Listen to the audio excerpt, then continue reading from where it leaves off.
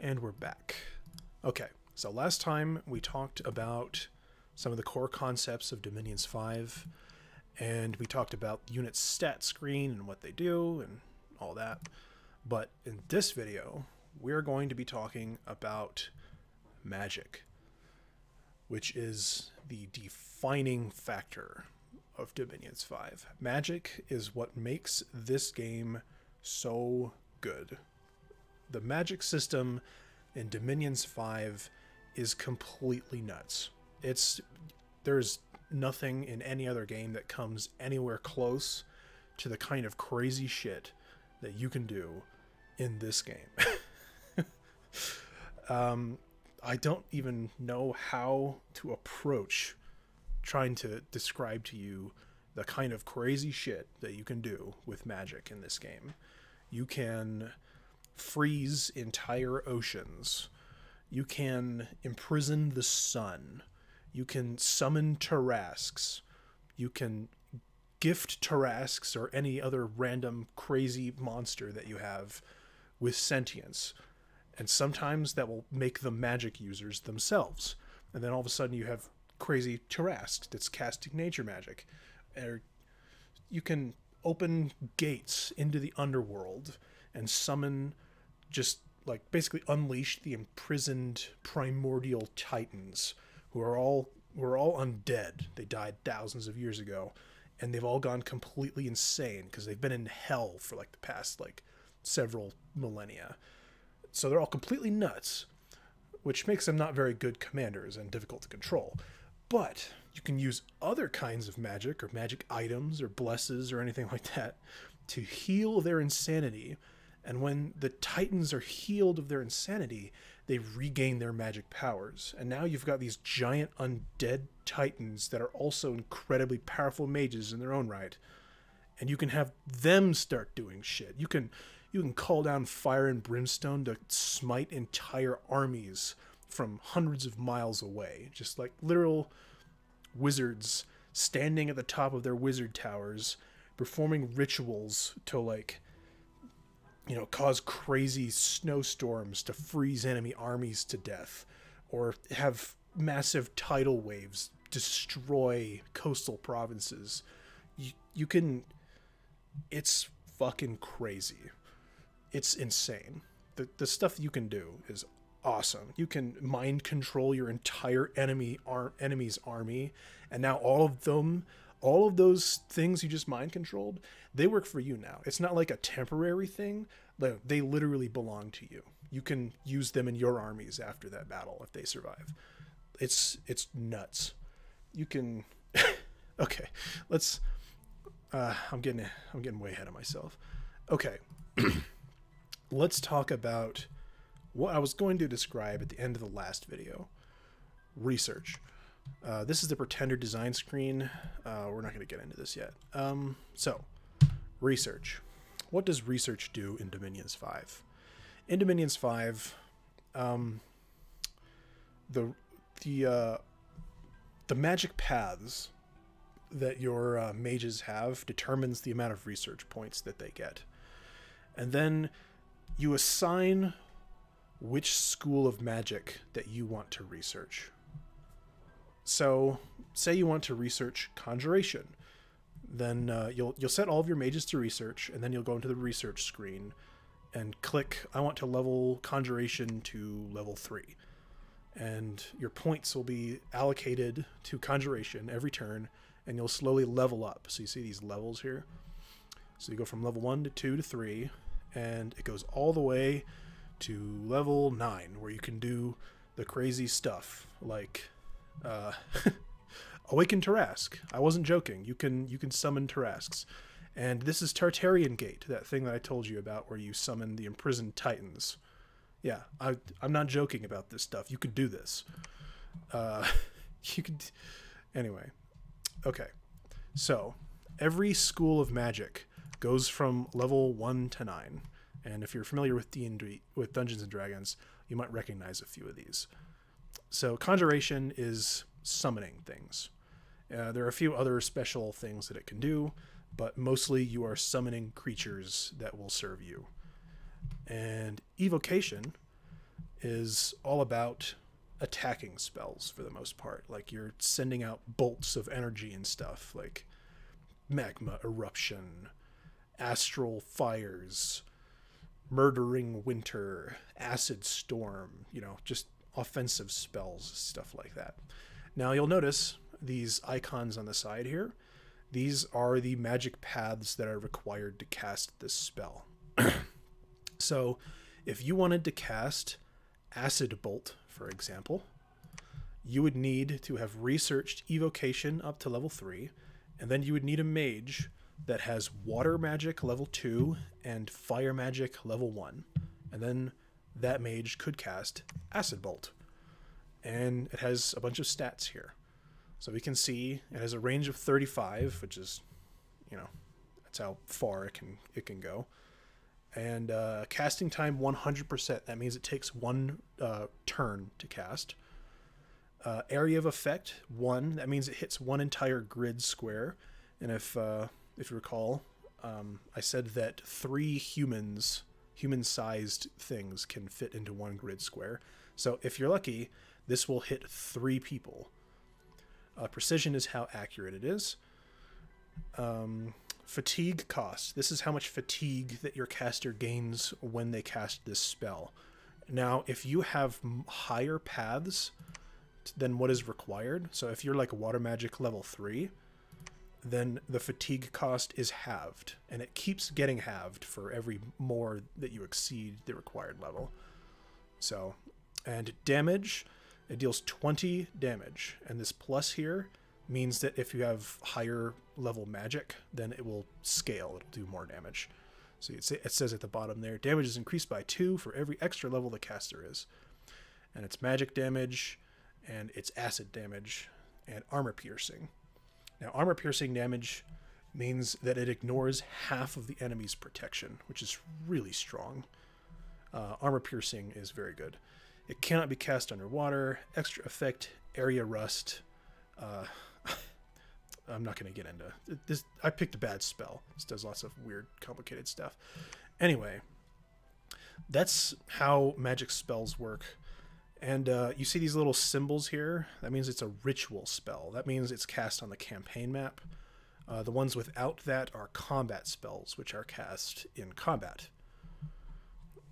And yeah, that's like the basics. The more research that you have, the better. Which, I mean, should go without saying, but it's really important in this game because you can get to the point where if you have higher research than your opponent, then you can start throwing out like crazy stuff that your opponent just doesn't have an answer to because they don't have as much research as you do. I think a great example would be Foul Vapors. Foul Vapors is it is a game-changing spell. When you get access to Foul Vapors, your enemy needs to be prepared. So what this does is, if a fatigue cost of 200, so you immediately knock yourself out when you cast this, unless you're much higher level than what it requires. And it requires 2 nature gems. We'll get into gems later. But basically, gems are the resources that are required for casting certain spells that are particularly powerful. So Foul Vapors just covers the entire battlefield in poisonous gas. And everyone will slowly start dying of poison. And I am not exaggerating when I say that this will kill everything on the battlefield given enough time. In fact, this is one of those spells where a well-prepared mage by himself can encounter an enemy army, and the enemy army can be thousands of troops strong, and the mage will just cast this spell and everyone on the enemy just everyone dies. The entire enemy army is wiped out. And I'm not exaggerating either. Well, okay, I'm exaggerating a little bit. Because if the enemy army can get to the mage and kill him, then this spell will end when the mage dies. But if you bring like a small defensive army to defend that mage as he casts this spell, and just get this spell up long enough for the poison damage to sink in, you can just wipe out entire enemy armies with this spell. And there are several spells like that, like Earthquake, for example, is a great, it's the quintessential anti-undead spell. So Earthquake just deals 8 armor-piercing damage to everything on the field that isn't flying or floating. Just everything takes 8 armor-piercing damage, which won't usually kill a human. I mean, it can. It certainly can, especially if the damage rolls high, because RNG is a thing. But this will just annihilate undead, because undead have very low hit points, and it's nuts. And then there's like other stuff like Firestorm. Yeah, Firestorm just does what it says. A lot of other stuff that's similar, like I would say like Wrathful Skies. Like you call this in a storm, just lightning just starts striking all over the entire battlefield, and it does so much damage. And shock damage is so hard to defend against. It's completely, shock damage is armor negating, so it just completely ignores your protection. So magic in this game is nuts. I kind of want to just keep showing you just crazy stuff that you can do. Like you can summon like demon lords, like literally Father Ill Earth. Like there are unique monsters in this game where once you summon them, nobody else can summon them because there's only one, and they're just incredibly powerful.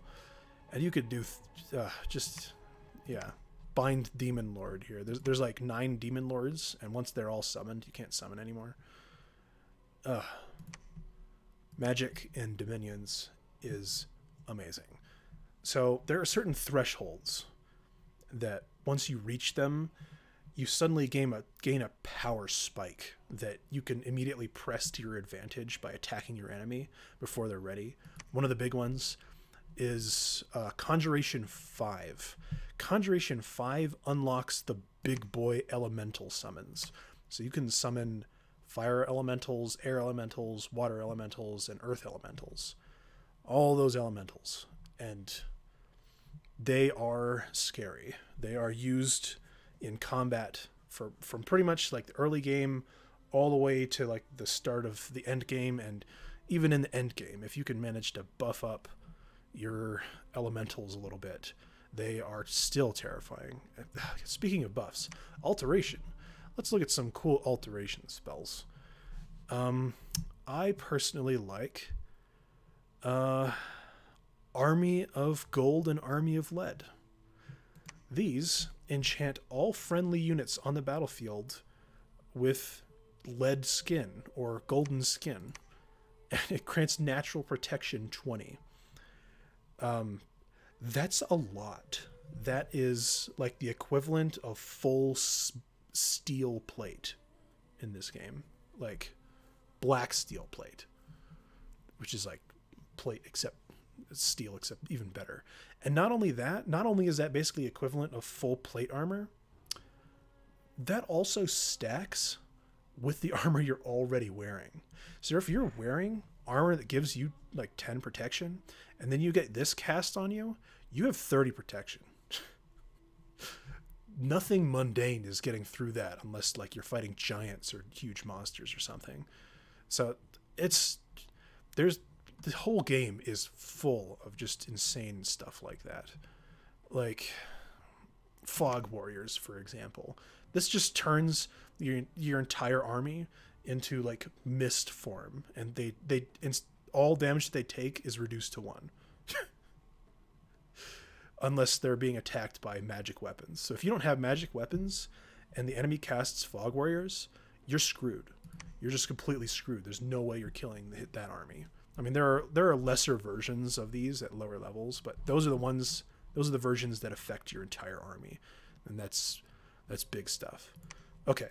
I'm going to stop gushing about the kind of magic that you can cast. I'm sure you'll see some of it later in the game. We are going to talk a little bit about Pretender design now. or I guess more than a little bit. We're going to go over it. Oh yeah, these are the various magic paths, by the way.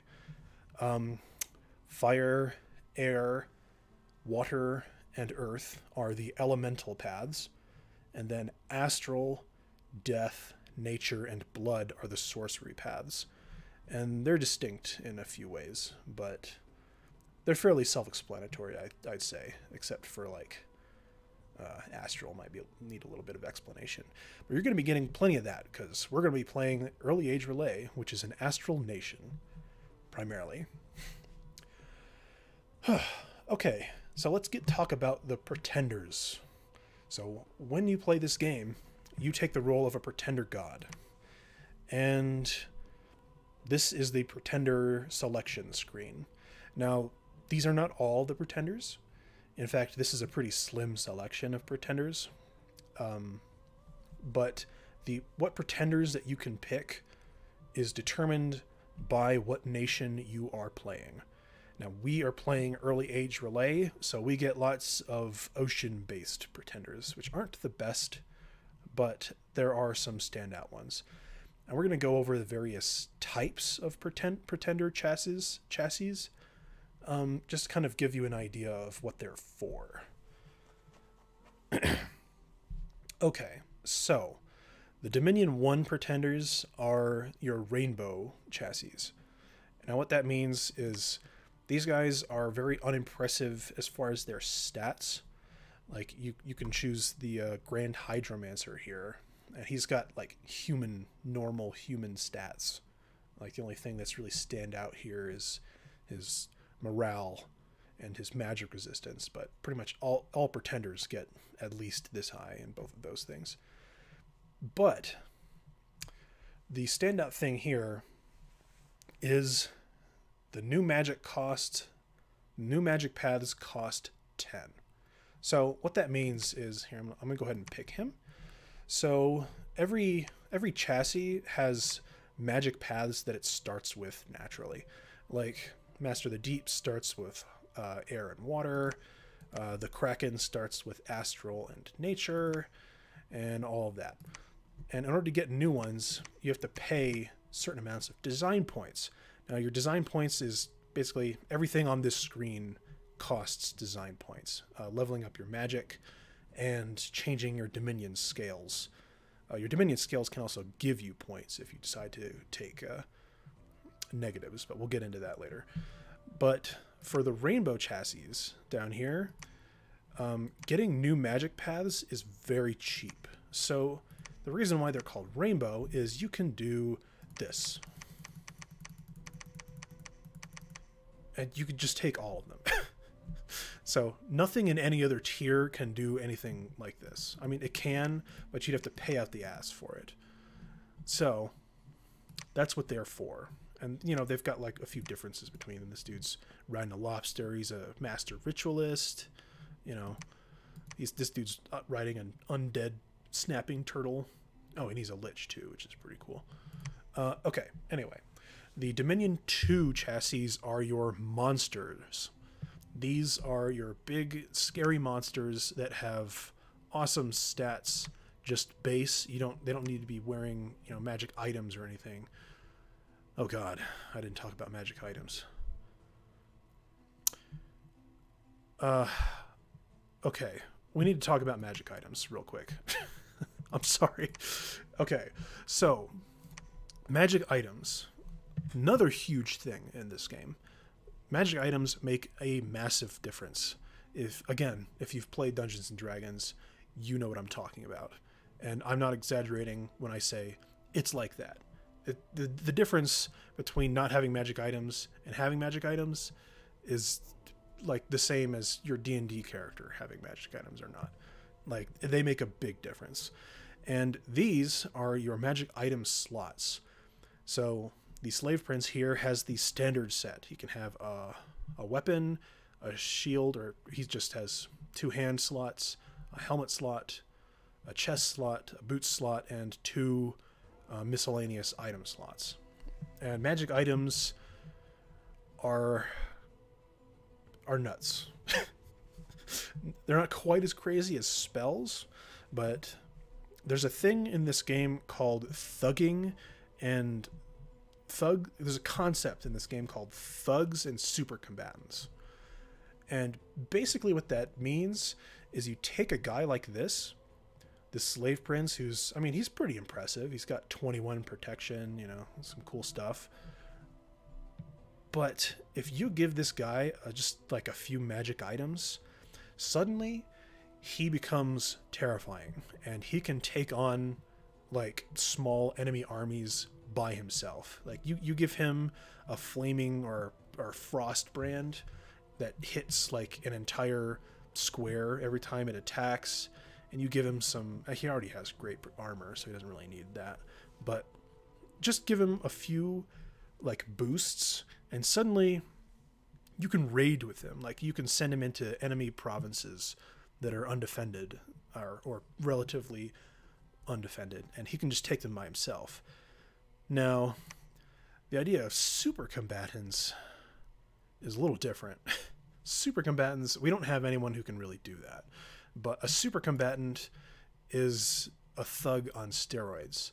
Basically, there are some mages in this game. Let's see if we can find one. Let's see. Atlantis. This thing, for example. This thing has good stats, lots of health, and he's also a crazy powerful mage. Now, if you take a crazy powerful mage with good stats, and then you put a bunch of crazy powerful magic items on him, now you're combining the crazy powerful magic items with crazy powerful spells. And suddenly, this guy can take on entire armies by himself. And that happens all the time. Like, you can do that. Like, one of the fire spells in this game is called Phoenix Pyre. And it basically, it's not even that hard to get. But it basically means whenever you die, you just explode and you're immediately, instantly reborn from the ashes with all of your stuff. Like, you don't lose any of your buffs or anything either. Like, you're still good to go. You just gain some fatigue. So you can imagine this guy all buffed up with awesome magic items. He's got crazy buffs on him too. Like he's casted like Quicken on himself, so he moves twice as fast, and he's ethereal, and he's like got liquid shape, so he's resistant to all kinds of damage because he's like half water, and he's got Phoenix Pyre on him. You know, even if you manage to kill him, he just instantly revives. And he's got 2 weapons, both of which like have AoE damage attacks. Like, you could just slaughter enemy armies with these things. And you have to literally design like an anti-super combatant thug in order to stop him, or like have specific spells that are just prepared to stop him. Like, he even comes with like cold resistance and fire resistance, so you can't just blast him with fire or cold spells. He doesn't, you know. That's what a super combatant does. Okay. Little detour there. Sorry about that. Anyway, back to monster chassis. So these are the chassis that come right out of the box, ready to fight, is how I would describe them. They might need a little bit of help from like some magic spells, but that's it. In fact, they often don't even have magic slots, so you couldn't equip them with armor or anything, even if you wanted to. You cast some buff spells on themselves, and then you send them out to just fight. That's what the monsters are there for. And they're there specifically, I would say, for a concept called an awake expander. So in this game, man, pretender design is a lot more complicated than I just kind of... I don't know. All this is so ingrained in my head. I just never really thought about how complicated this is. Okay. So there's a concept called imprisonment. And this determines when you can use your god. If your god is awake, then you can use him immediately at the start of the game. Like, he's just in your capital, ready to go.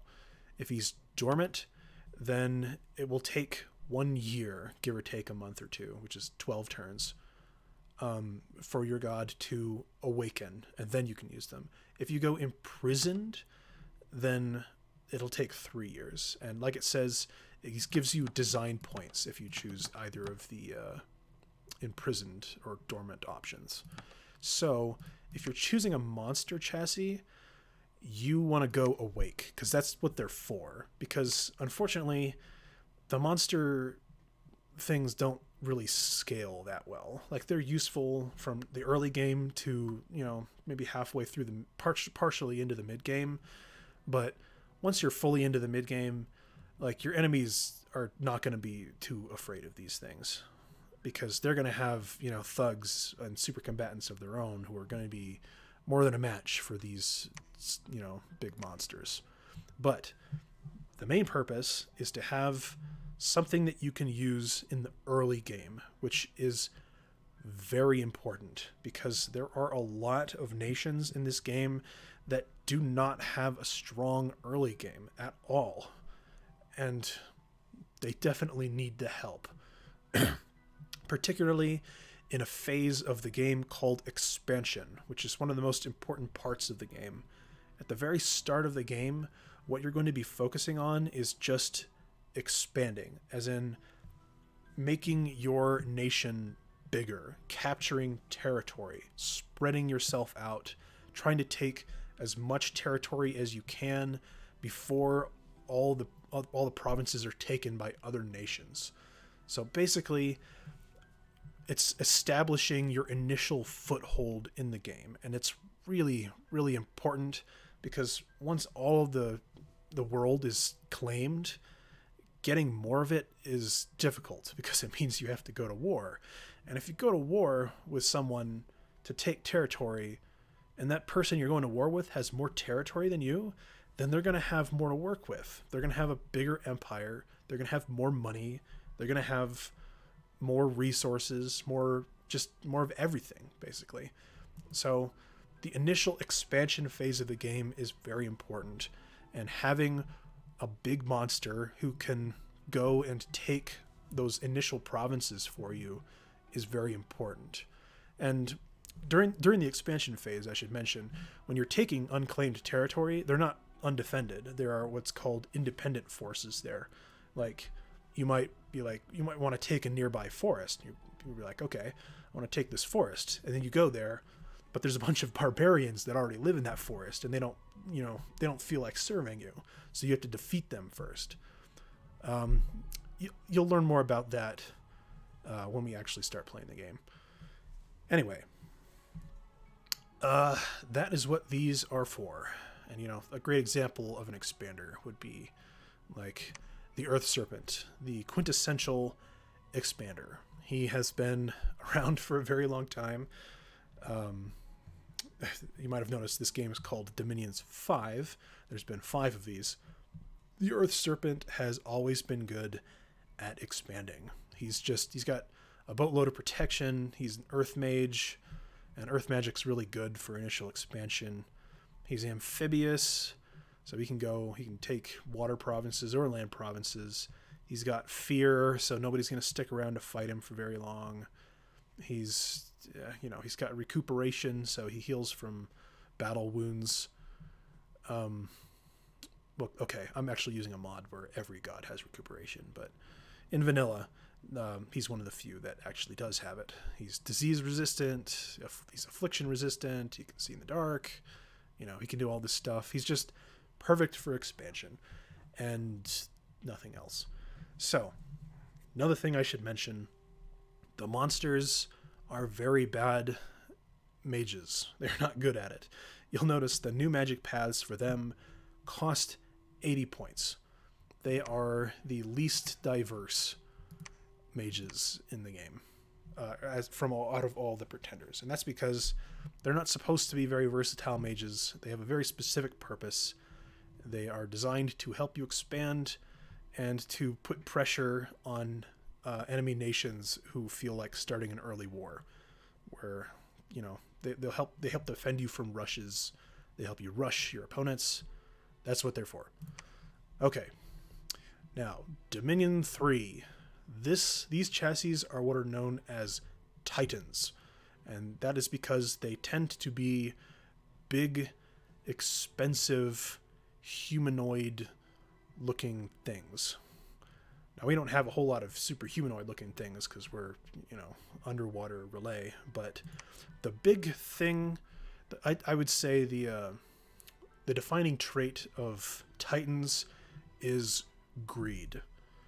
If you are taking a Titan, you are being greedy for several reasons. A Titan is expensive, first and foremost. Like, there's none of these are below like 200 design points in cost. But they have so many benefits. Like they have diverse paths. They can get new paths that aren't not too expensively. I mean, it's pretty expensive, but they usually come with a bunch.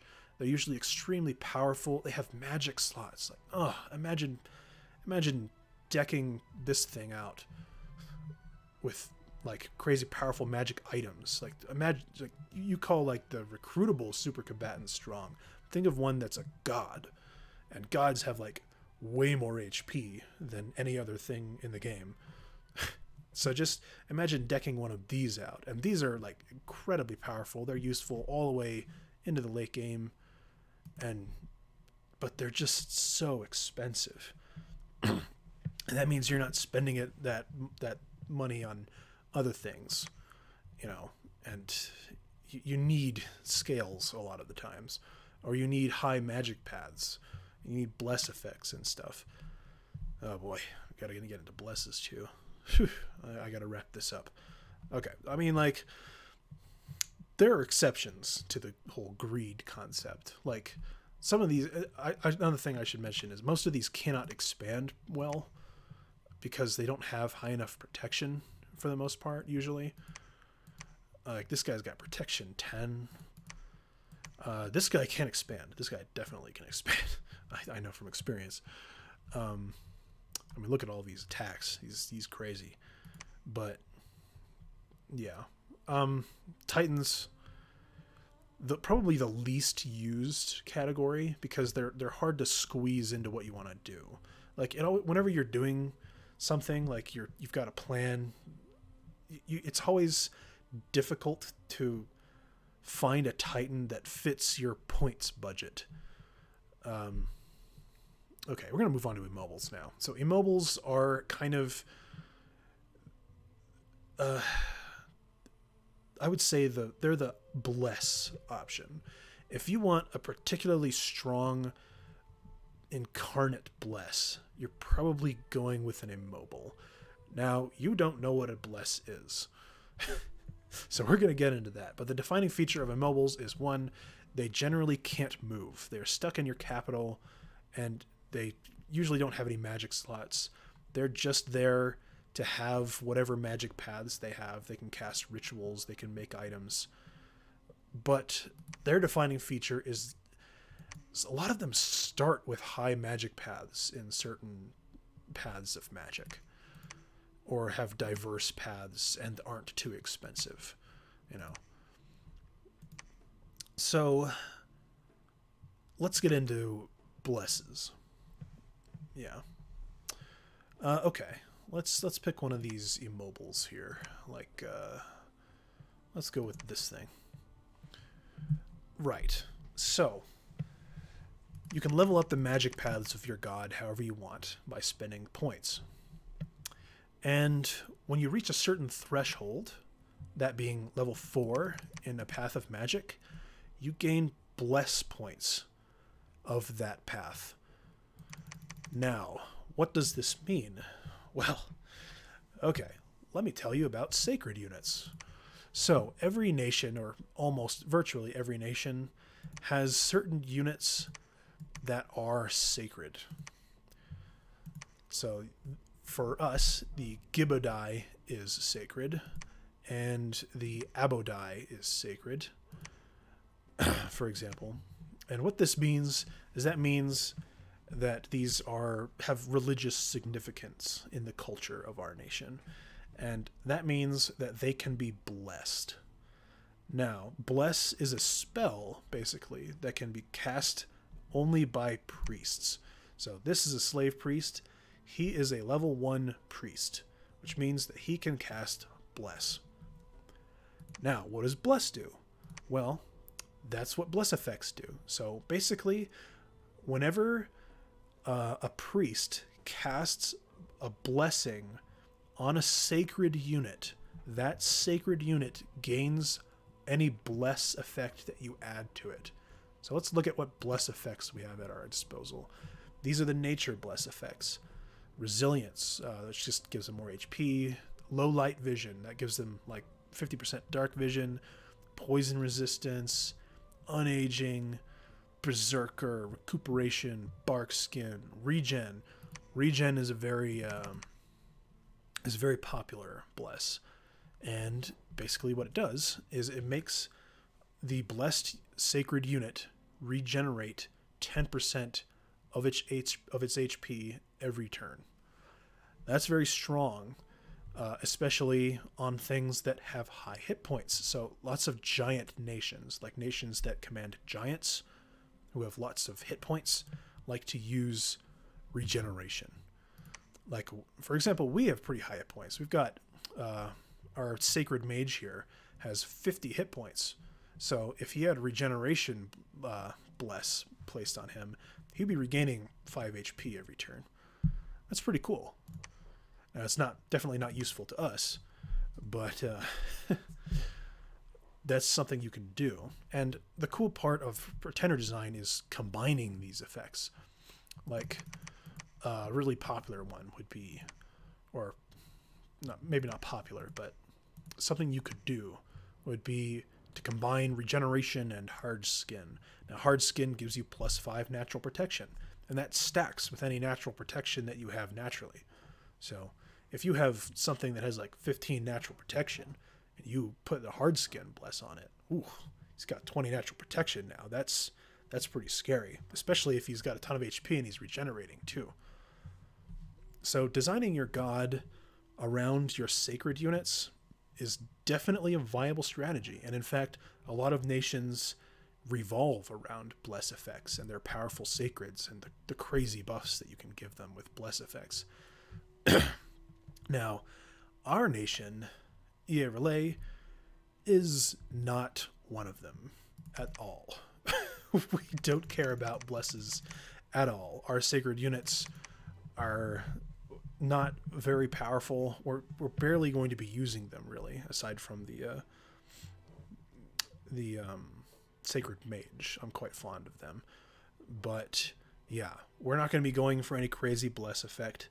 Our nation has lots of other cool stuff that it can do, and the god that I'm going to be personally choosing is the Floating Mind, who is a giant, massive, huge jellyfish who's skilled in astral and water magic. And I'm going to do something stupid and not optimal, and I'm going to give him just a bunch of different paths. Definitely don't recommend doing this. I'm using like what, 160 points just to give him earth and air magic. But we'll get into why later. But we need to discuss scales next. Now, scales and dominion are another thing that you can spend your points on or gain points from. And there's a bunch of different ones, and they all have different effects. But first off, we need to talk about dominion. So, if you've ever played a civilization game, dominion is like culture. You know how your culture spreads like throughout your territory, and it can extend into enemy territory, or enemy culture can, spread into your territory? That's what dominion is, kind of. Basically, it represents the influence of your god and your religion and its power. So the higher the dominion strength, the easier and faster your dominion will spread over the land. And you can help it along with like priests and preaching and temples, and having an awake god, for example, helps a lot, because your god itself spreads dominion. Because having an incarnate god is well, it's bound to sway a few hearts and minds, if you know what I mean. Oh, right, incarnate. Yeah, so if you might have noticed that there are certain bless effects that say incarnate only, that means that this bless effect doesn't work unless your god is alive and present. Alive meaning they're not dead, because your gods can die. They're not dead permanently. You can revive them, but if your god is dead, then your incarnate blesses will not work. And present meaning they're not imprisoned. So if you take an incarnate bless and you go imprisoned, that your bless isn't going to work until your god is actually on the map. You can also be, your gods can also be like banished to like the underworld or something, but that's really rare. Anyway, I keep going off on scattering all over the place in this video. I hope I'm not losing you. Anyway, that's what Dominion does, and your Dominion scales are the effects that your Dominion has on the world. So if you are, if a province is affected by your Dominion, like it's under your Dominion, then your scales will slowly be applied to that province. And what your scales do, well, they do various things. Order / turmoil. So you can, all of these go up to +3 or -3. So if you go +3 of plus in order, you will gain income, you will reduce unrest, you will gain more recruitment points so you can train more troops, you will gain a little bit of bonus resources, and the number of random events that you will have will decrease because it's very orderly. Not crazy things don't happen. If you go into turmoil, then the exact opposite happens, and you gain points for going into negative scales. See, I'm gaining and losing scales as I change this. Production increases income a little bit, but mainly gives you resources. So you'll have lots of resources in order to equip your troops. Now this matters. These two scales are quite important or unimportant depending on what nation that you are playing. Now there are some nations that, you know, equip all their troops with like powerful weapons and armor, and they need tons of resources, so they'll go with high production. Or like for us, for example, most of our guys are like naked. Like this dude, 2 resources. This thing, 1 resource. This thing, 1 resource. 1 resource. Lobo Guard, 1 resource. Like we don't care that much about resources. We've got a few that do, like this one, but it's only 11. That's like totally average. That's like an average soldier amount of resources. The only thing that we have that takes a ton of resources is this guy, and he's got like, you know, a hauberk and helmet and a shield and a sword, and he requires 22. So it's a shame that if we can usually pretty much drop production and go into sloth instead. And that will give us more points to work with. And this is temperature scales. So unlike the other scales, going in either direction on this one is negative, and it gives you points. So you can either go cold or heat, and they both have the same effect. But there's a few other minor effects that they do as well. Like, for example, there are certain things in this game that are cold-blooded. So if they go into cold scales, then they get negatives to their encumbrance.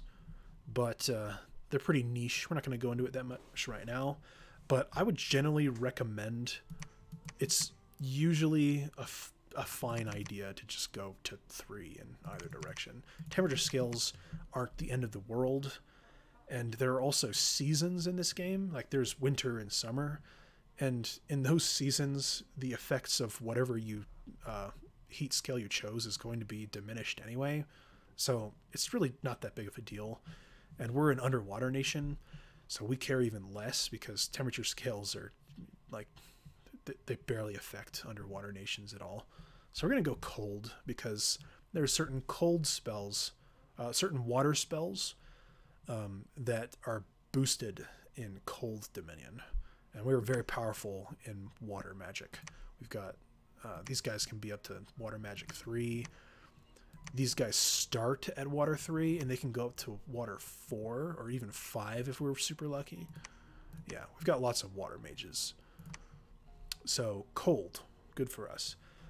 Growth and death, these are extremely important. If you're not playing an undead nation, never, ever, ever go death. It's really, really bad. So what death does is it makes the population of your provinces slowly die off. And the amount of income that a province is worth generates every turn is largely based on its population. So if you take death, what that means is you're slowly going to be making less and less money the longer the game goes on, until eventually everything in your dominion is just dead and will make zero money at all. So as you can imagine, that's really bad. You don't want that. But I mean, the importance of growth and death really depends on how long the game is going to last. If you think that the game is going to last like up to like, you know, beyond 50 turns, and it probably will, growth is really, really, really, really, really important. It makes it so that your income scales with the size of your nation, and you're going to be constantly recruiting new mages to like research and stuff. So you really need the amount of money that you're making to be constantly going up in order to support all of the stuff that you're buying all the time. Generally, I'm going to make just a general recommendation here. Go growth 3. Just pretty much always go growth 3. If you really want to, you can drop it down, but you want to be growing. You definitely want to be growing. Growth 3. Do it. Luck. Luck is the most controversial of all scales. Some people love it. Some people hate it. Some people think it's no big deal to take misfortune. They say it's free points. Some people absolutely despise misfortune. They say you're fucking crazy if you take it. So one thing that I will tell you, do not take misfortune 3. Just trust me on this. Don't do it. I don't have any evidence to support this, but don't take misfortune 3. It's really bad. You'll have a bad time if you take misfortune 3. You can take misfortune 1. It'll be unpleasant. Sometimes your provinces will get nasty events that reduce the amount of income that they make, or have terrible migrations or things. You can take misfortune 2. Things will be worse. You'll be getting a lot of events that are not so great for you, but you can live with it. I've lived with it before. It's not terrible. It's pretty bad, but it's not terrible.